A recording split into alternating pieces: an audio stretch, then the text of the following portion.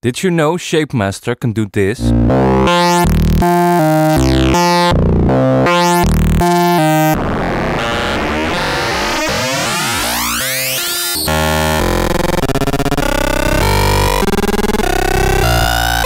Hi folks, Melvin here from Optoproductions.com, and in this video I'll show you how to use Shapemaster Pro as a wavetable oscillator. And it's actually quite simple. All we need to do is take the CV output and connect that to our audio interface. Shapemaster starts looping by default.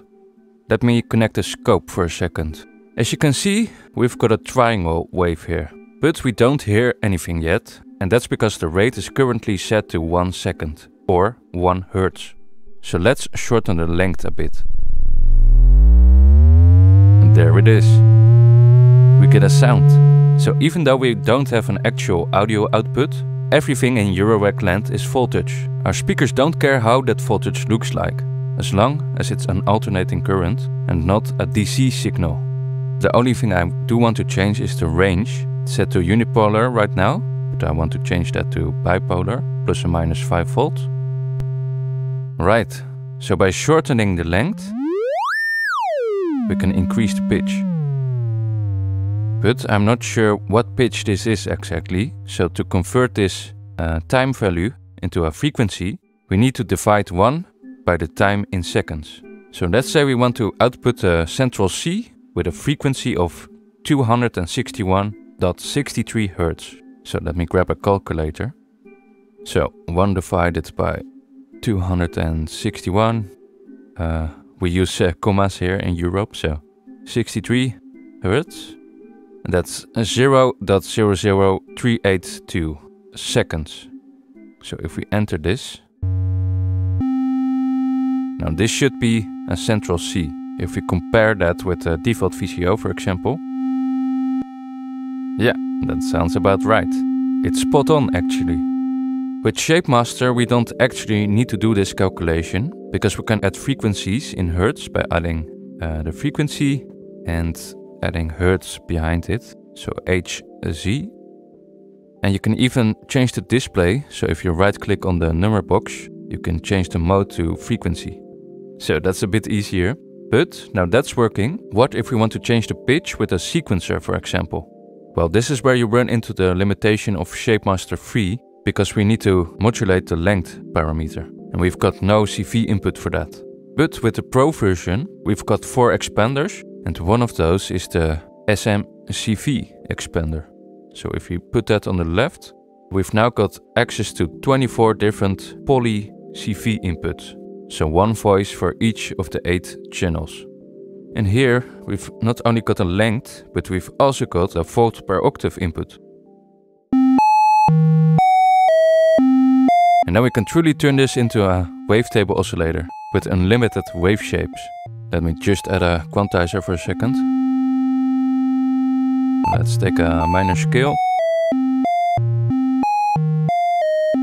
But yeah, now we can draw in any curve we want.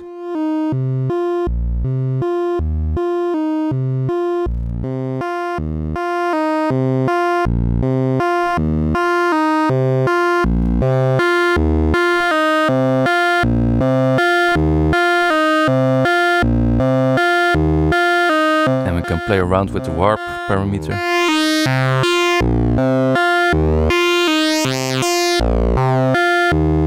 Or the slew rate. Smooth. Even a swing. Which is pretty cool actually.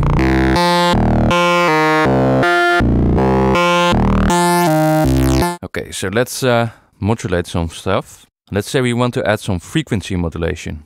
So if I grab an LFO, or let me grab a VCO, and we could send this to the length input.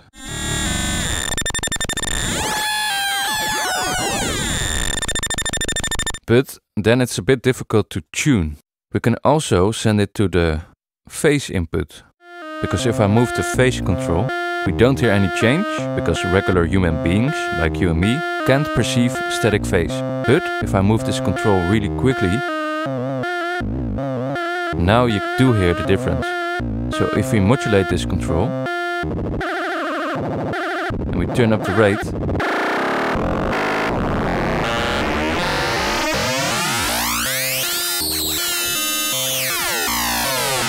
now we get something that's not dissimilar to FM synthesis. But FM, or in this case phase modulation, sounds best with integer ratios. So let me grab an octave module, and let's also add a VCA, so we can control the depth or the modulation amount. I'll take the quantizer output and send that to the octaver input, and send the output to the volt per octave input. Change the pitch to central C, and let's take the sine output and send that through the VCA back to the phase input. Oh, I accidentally removed the pitch. But let me switch to a sine for a second, because FM usually works better with simple waveforms. So let's select a sine preset. Oh, and let me reset the phase to 0. Oh, I made a patching mistake. I need to take the output from the quantizer, of course. Yeah, there it is. A very stable phase modulation. So now we can change the ratio.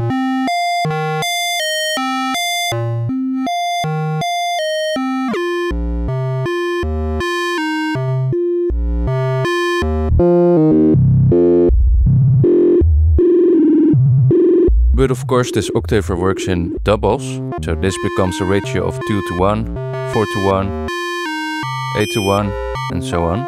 So we can't really achieve ratios of 3 to 1, but it should give you plenty of options to play around with.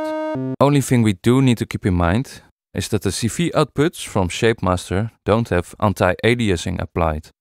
So this means that when you generate a lot of high frequencies that approach the Nyquist frequency, so half the sample rate, you may generate reflected frequencies. So this can result in some more harsh and metallic frequencies.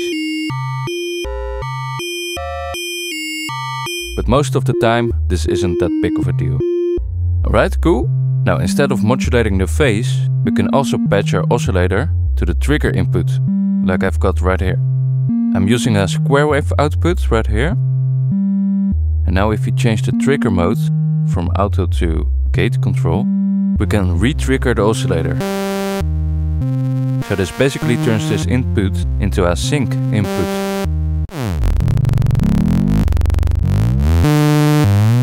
I can play around with the pulse width.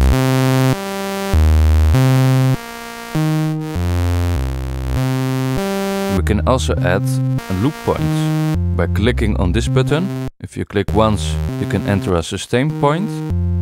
If you click twice, we get two gray lines, one for the loop start and one for the loop end point.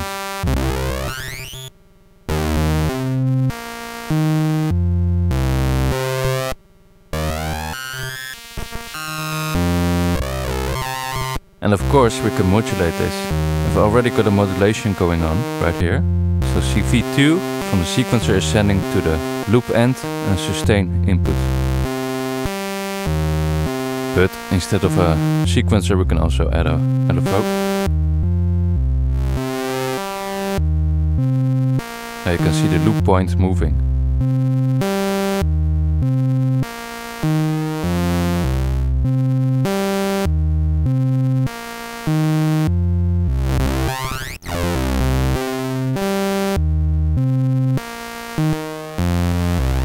But you may want to add a VCA behind it to control the depth.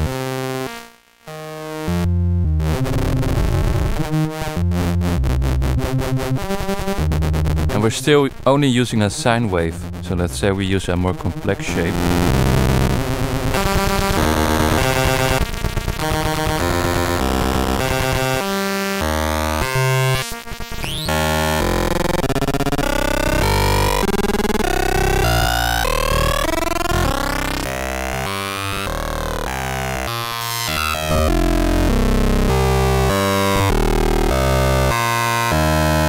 Well, that's pretty cool already.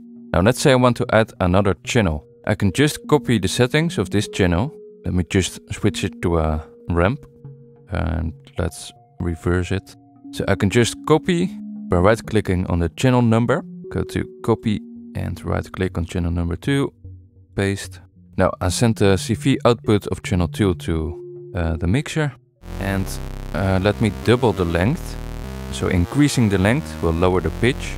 And if you didn't know this, you can actually enter in simple calculations like add, subtract, divide and multiply. So if I type an asterisk times 2, we lower the pitch by an octave. But right now we still don't hear anything. So let's say I want to duplicate the output of this sequencer and send that to channel 2 as well. How do we do this? Well, since these CV inputs are polyphonic, I need to merge the sequence and combine it into a polyphonic signal. Shapemaster Pro comes with an extension module called UMelt or Micro Melt, and this does exactly what we need, but you can also use VCV's own poly merge module. If we take the output from the sequencer and send that to channel 1 and channel 2, we take the merge output. As you can see, channel 1 and 2 are lit right now. Send that to the volt per octave input. Oh, I just need to copy the gate output as well. So now we've got 2 channels. And depending on the shape you choose, you can really dive into bleeps and bloops territory.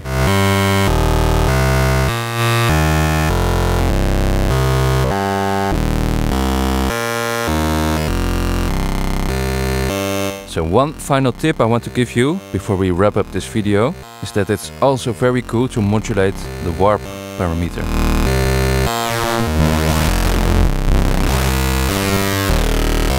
So let's do that. Let's take CV number 2 from our sequencer and send that to the warp input.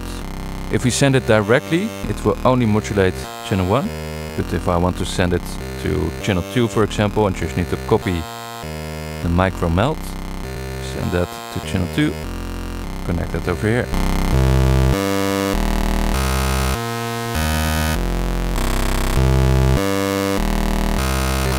Or you can of course just use an LFO instead.